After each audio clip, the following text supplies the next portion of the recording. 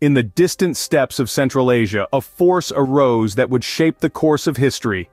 A land of vast open plains and harsh, unforgiving winters, Central Asia was home to the Mongols, a people of humble beginnings. Born into a world of nomadic tribes, they were molded by the very land they roamed.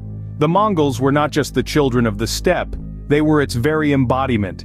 Their lives, dictated by the seasons, were as volatile as the storms that swept across their homeland.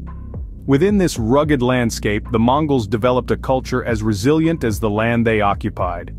Their tribal society was built on the principles of loyalty, courage, and above all, survival. They were a hardened people, disciplined by the harsh realities of their environment. Their strength lay not in numbers, but in their unity, their ability to endure and their exceptional horsemanship. Yet these tribes were disparate, scattered across the vast expanse of the steppe. They needed a unifying force, a leader who could harness their potential and guide them towards a common goal. That force emerged in the form of a man named Temüjin. Temüjin, a name that would soon be eclipsed by another, was born into a world of constant conflict. Through a series of alliances, betrayals, and battles, he rose to prominence, demonstrating a keen ability to lead, strategize, and inspire loyalty. His vision was one of unity, a single Mongol nation, a concept previously unimaginable to the fiercely independent tribes. Temüjin's ambition was not without opposition, but his leadership was undeniably effective. He achieved what no one had before, uniting the warring tribes under a single banner. It was under this banner that he was proclaimed Genghis Khan, the universal ruler. Thus, under the leadership of Temüjin, the disparate tribes of Mongolia began to unite, forming the seeds of the Mongol Empire. The stage was set for a transformation that would reverberate through the annals of history, forever etching the name of Genghis Khan into the chronicles of the greatest empires the world has ever known. Under the banner of Genghis Khan, the Mongols began their relentless expansion. This was no random rampage, but a calculated strategy of conquest, fueled by the genius military mind of Genghis Khan. Genghis Khan was not merely a warlord, he was an innovator. He revolutionized warfare, employing tactics that were ahead of their time. He utilized the Mongols' mastery of horseback riding and archery to terrifying effect, creating a mobile and highly coordinated force that could strike swiftly and decisively. His soldiers were not just warriors, they were part of a well-oiled machine, each cog playing its role to devastating effect. He also implemented a policy of incorporating the defeated into his empire. Rather than annihilating conquered peoples, Genghis Khan offered them a place within the Mongol fold. This policy not only swelled the ranks of his army, but also enriched his empire with a diverse array of skills, cultures, and knowledge. One of his most significant conquests was the Khwarezm Empire, a vast and wealthy realm that stretched across much of Central Asia. Despite its formidable defenses, Genghis Khan's forces swept through its cities like a storm, leaving a trail of destruction in their wake. Yet even in this brutal conquest, Genghis Khan's policy of incorporation was evident. The skilled artisans, scientists, and scholars of Khwarezm were spared and absorbed into the Mongol Empire, contributing to its cultural and intellectual wealth. Similarly, the Jin dynasty in China fell under the might of the Mongol army. The Mongols' swift and brutal assault overwhelmed the Jin forces, leading to the dynasty's collapse.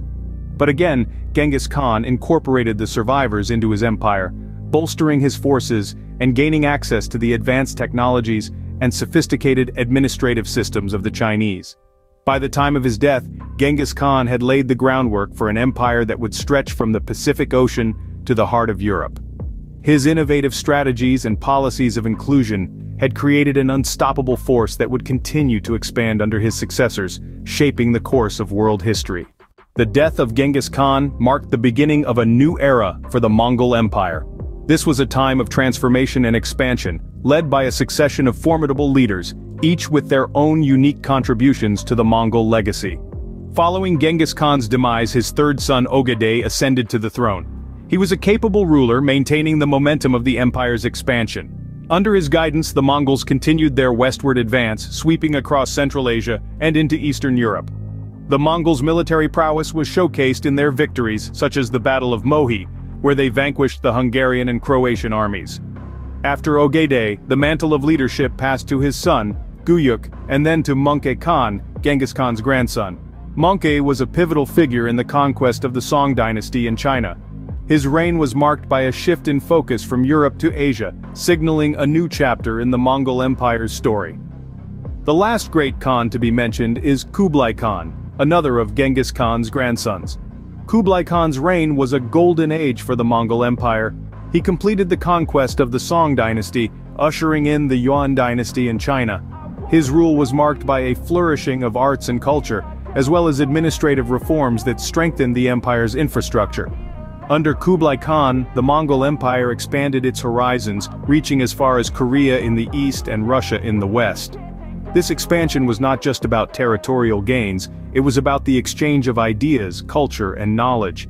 The Mongols' nomadic lifestyle and military might were combined with a curiosity about the world, leading to an empire that was as culturally diverse as it was vast. The Mongol Empire reached its zenith under the rule of Kublai Khan, becoming the largest contiguous land empire in history.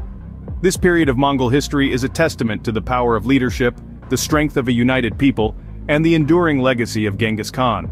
The Mongols were not just conquerors but also skilled administrators.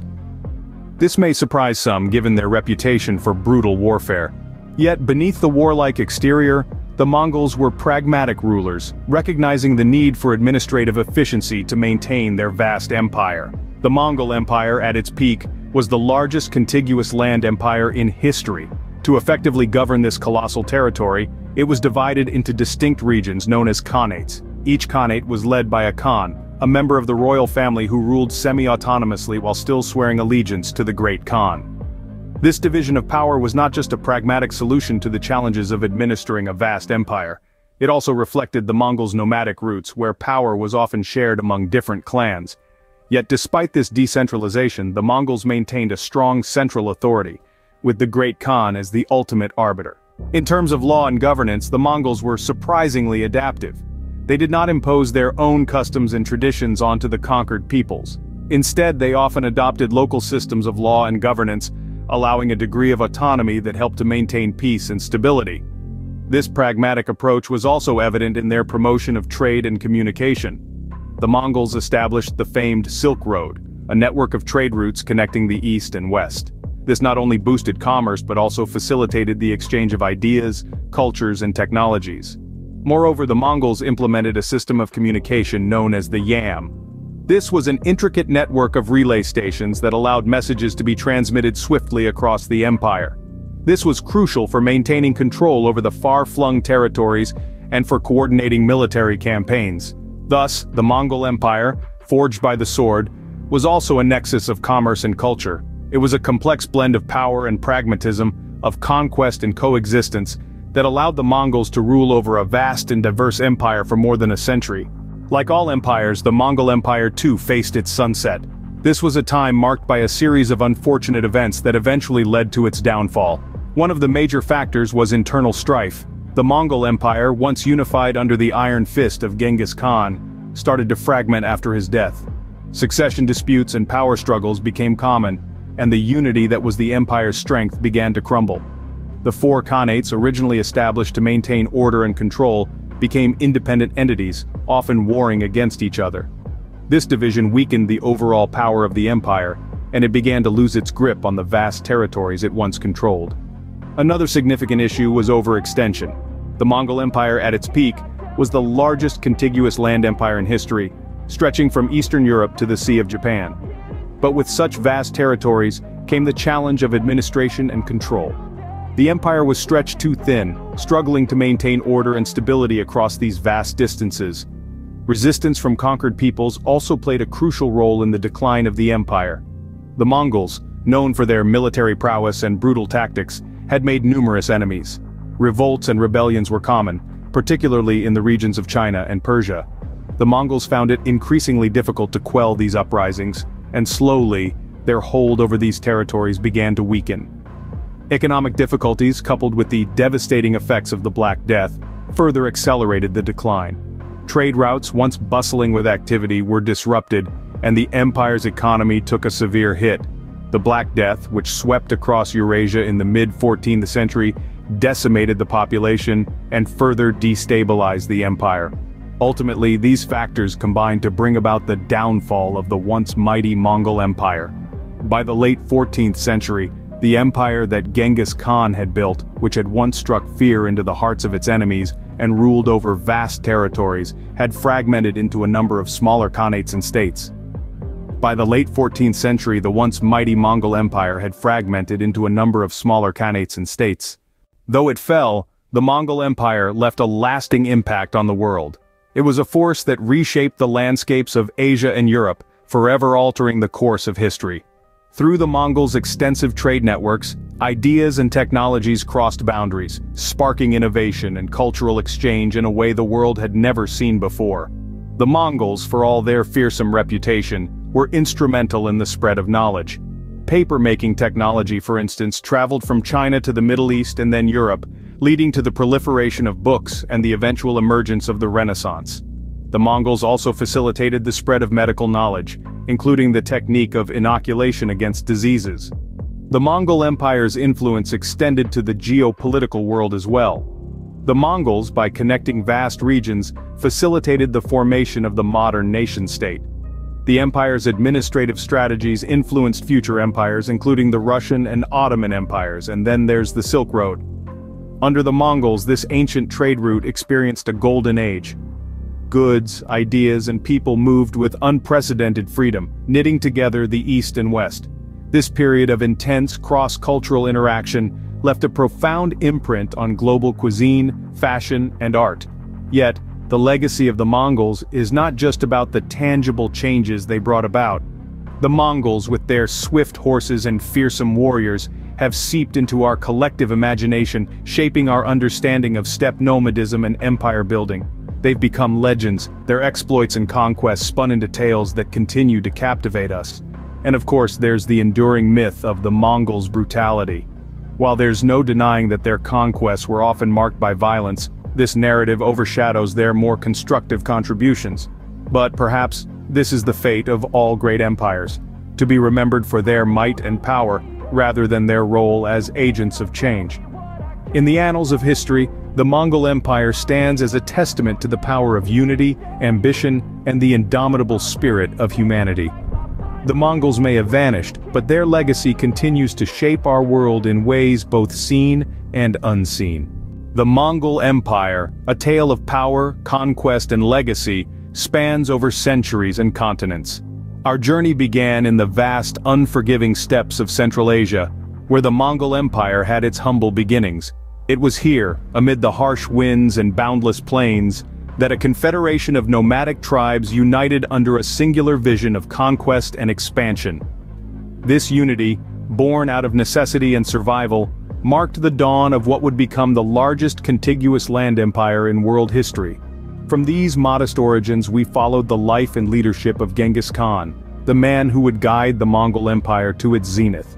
His military genius and relentless pursuit of expansion transformed a loose confederation of tribes into an unstoppable force of nature. Under his rule, the empire grew exponentially, swallowing up kingdoms and civilizations like a ravenous beast. After the death of Genghis Khan, we traced the reigns of his successors. These rulers maintained the trajectory of expansion set by their predecessor, each contributing to the empire's growth and influence.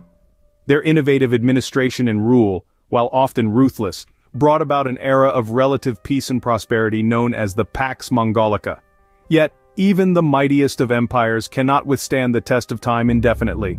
We witnessed the decline and eventual fall of the Mongol Empire, a process accelerated by internal conflicts, power struggles, and the enormous logistical challenges of maintaining such a sprawling territory. The once mighty empire, which had seemed invincible at its height, crumbled into a collection of fragmented khanates. In spite of its fall, the Mongol Empire left an indelible mark on the tapestry of world history. Its legacy, both inspiring and terrifying, reverberates through the ages. From the Silk Road's resurgence under Mongol protection leading to unprecedented cultural and economic exchange, to the brutal warfare and conquest tactics that brought empires to their knees, the Mongols' impact was profound and far-reaching. The Mongol Empire, for all its power and terror, serves as a poignant reminder of the impermanence of earthly dominions. It embodies the cyclical nature of history, where empires rise, reach their zenith, and eventually succumb to decline and fall. Yet even in their downfall, they leave behind traces that shape the course of human civilization. Thus ends our journey through the rise and fall of the Mongol Empire, a saga that forever changed the landscape of our world.